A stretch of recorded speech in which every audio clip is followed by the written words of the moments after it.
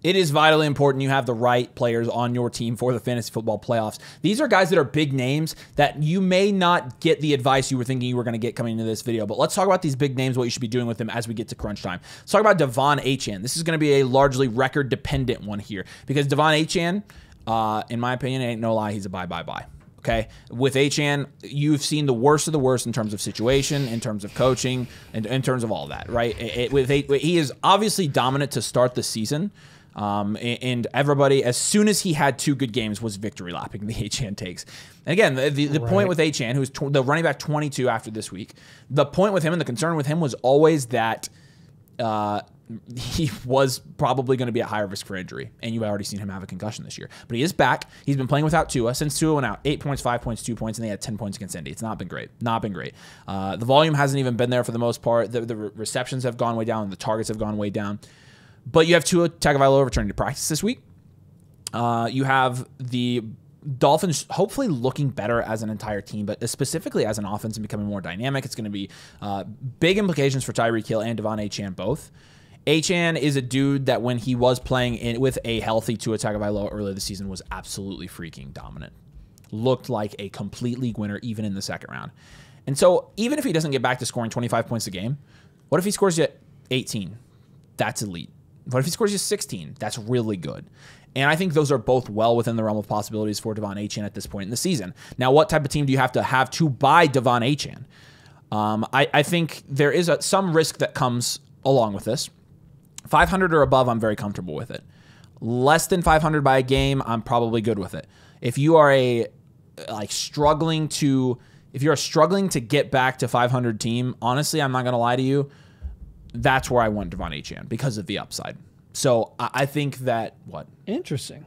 Because he is a dude that if you're trying to make last-ditch efforts to save your fantasy football season, he is a guy that right now is cheap but has the upside to win you games on a week-to-week basis. And again, if you're smart, you know that he was down at the beginning of the season. He does have Tua coming back. He is healthy now. And those things should combine for a better performance than running back 22 overall in fantasy football. Yeah, I was originally thinking about flipping it where I was like, well, if you're a contender and you're trying to look for a guy, or not a contender, if you're a guy that's one of the top players in your league or top teams in your league and you're trying to get, that extra ceiling push heading into the playoffs, and target a guy like Achane because you can afford it and you can afford the risk. But if you're, a more middle of the pack guy and you're already at risk of missing the playoffs, you probably don't want to take the risk on Devon Achane. So I kind of thought of it that way, but it makes sense what you're saying. Yeah, I think that's fair. Yeah, he's healthy and the upside is there. I think with somebody like Christian McCaffrey, who you're really unsure about from a health standpoint in particular, I don't think you can buy him on a rebuild. But a guy that's playing right now, where the situation is going to get better, for me, I'm willing to take risks on my struggling teams because I don't feel like there's another way at that point you're going to get in the playoffs unless you do. Yeah. So that's kind of why. So Achane, I think again is a buy right now in fantasy football leagues. Yeah.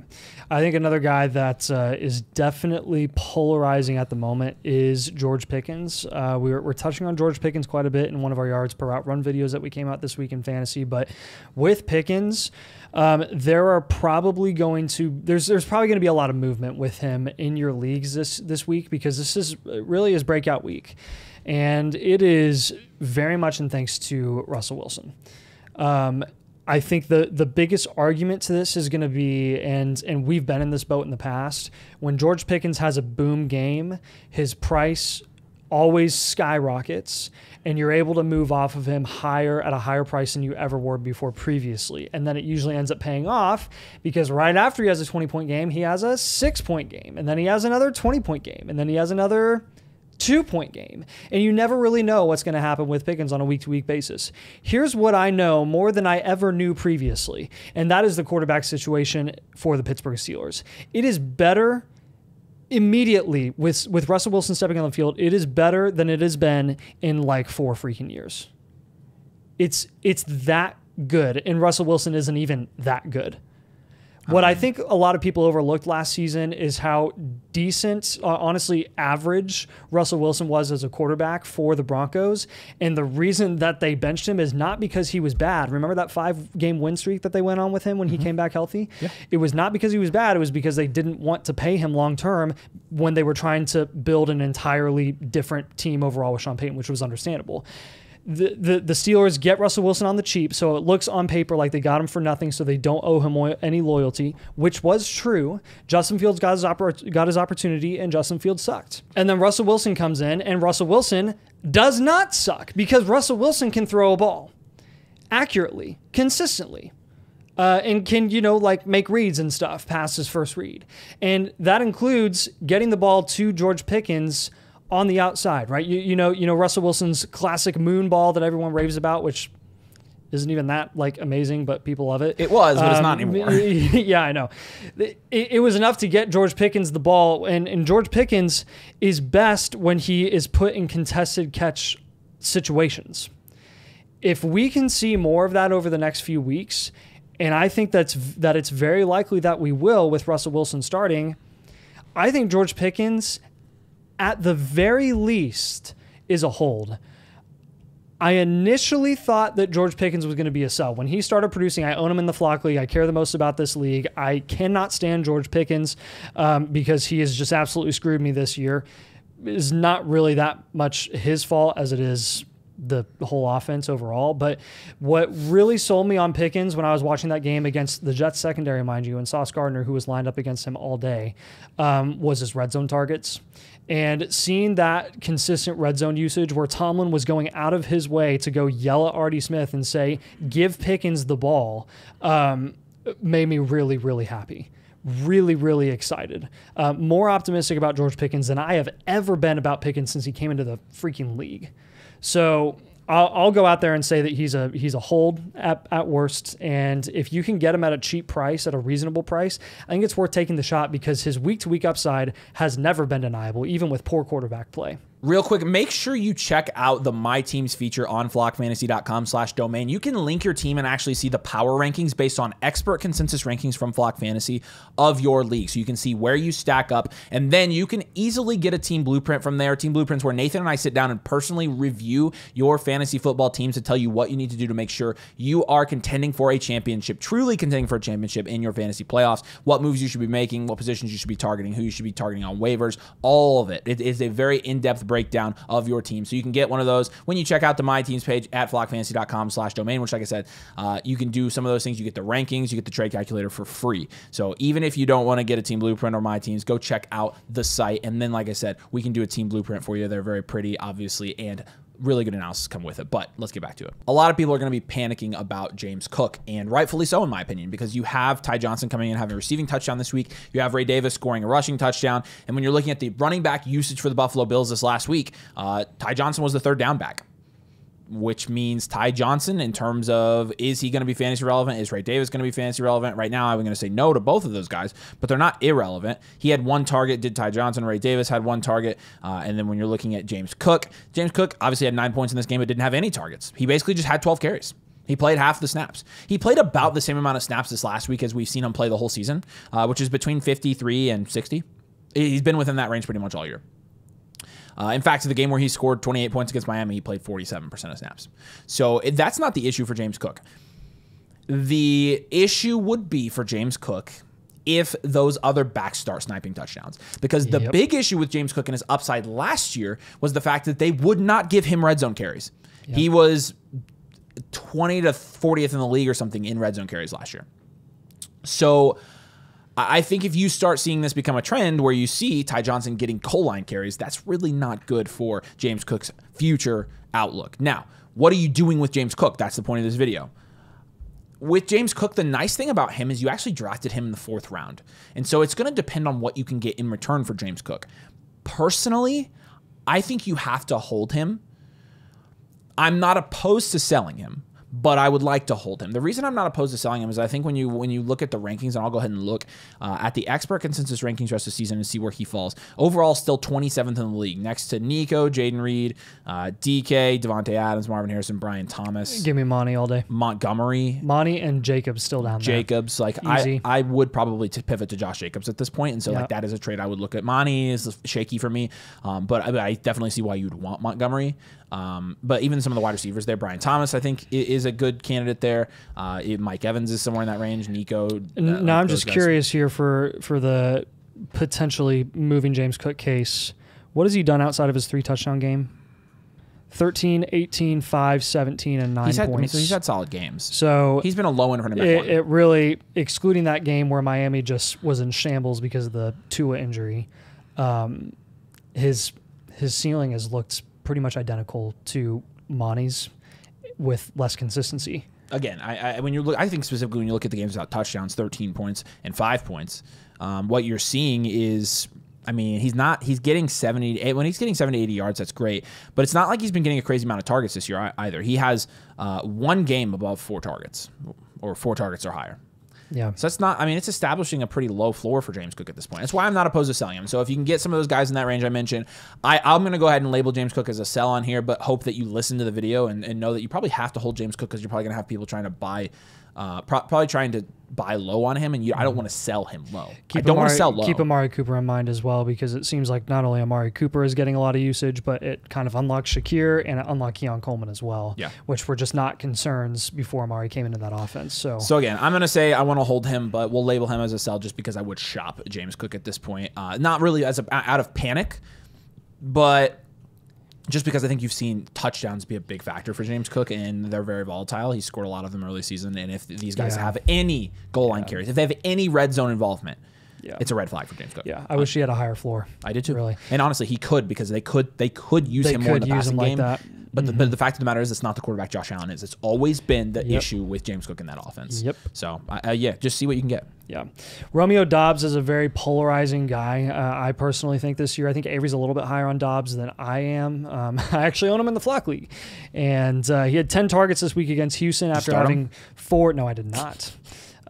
Because he was coming off of a 4-target game with 2 touchdowns against Arizona's defense, and I did not expect those 4 targets to turn into 10 when Dontavion Wicks was starting and Jacobs was going to have a good day as well. Like, I don't know, but I'm starting Romeo Doubs after this week apparently, because he's had 2 straight weeks like this now, which again we have seen in the past with Romeo Doubs. He is relatively inconsistent. His target volume is all over the place, which kind of constitutes a lot of variance in what his production is going to be on a weekly basis.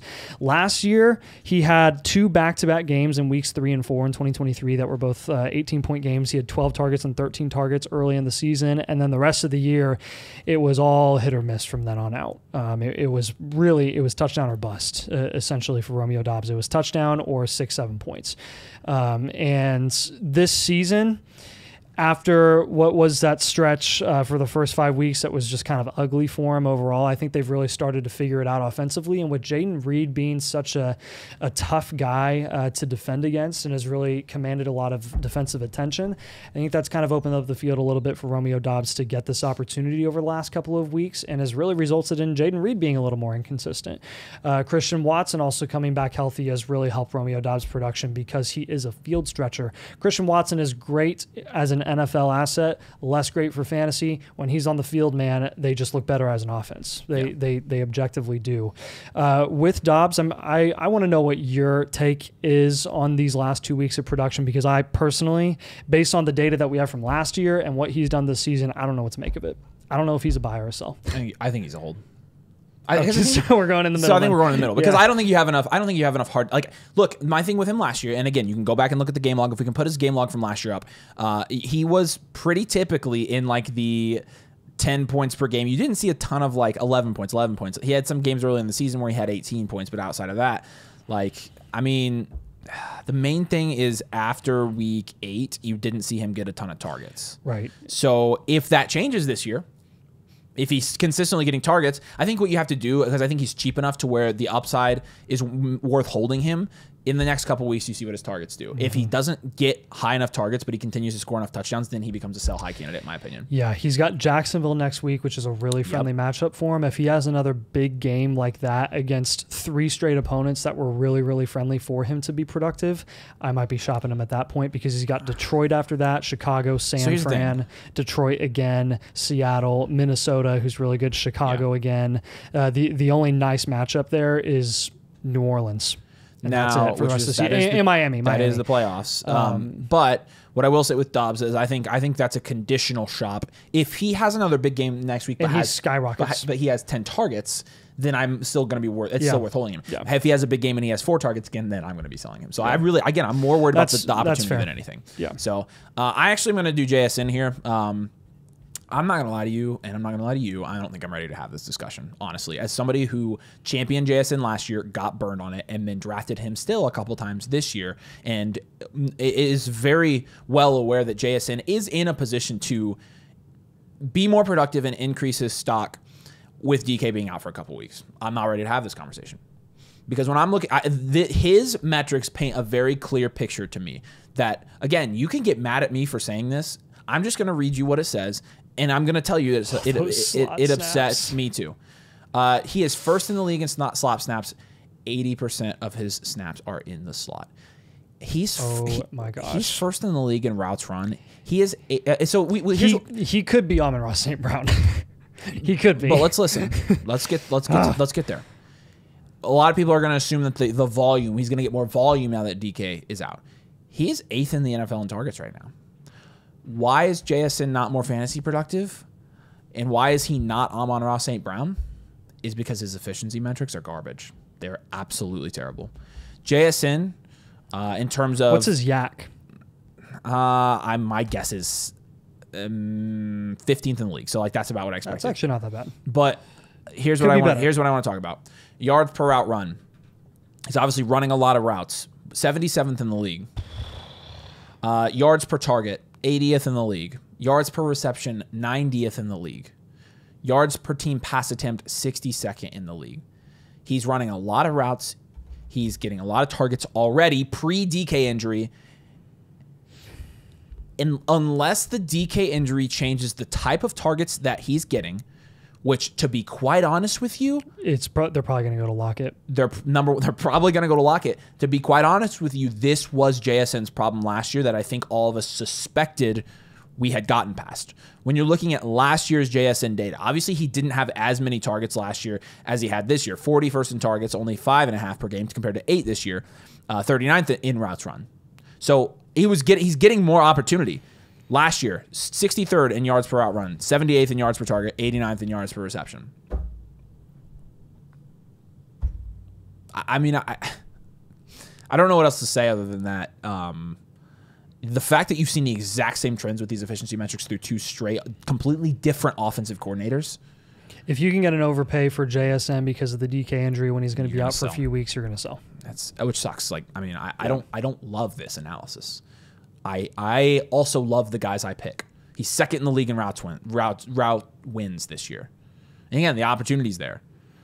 But I asked Nathan today, off camera, JSN, he's like, well, it's JSN time. I'm like, I honestly wouldn't be super surprised if JSN just did what he's been doing. Because why does he just keep getting 5 to 12 points a game? Yeah. And it's brutal, but you got to shop him, in my opinion. I don't believe that you're going to have a big breakout rest of the season coming from JSN. I don't see it happening. I don't. And he is 16th in the league in red zone targets. Why do I feel like my heart's being ripped out? Because we love JSN so much. But we have to be honest with you we got to be honest. As guys who make videos. So yep. Let's keep going. Ramondre Stevenson has been a really polarizing running back really all season. He's been 21-17, 19 points, or 0, 8, and 4 points.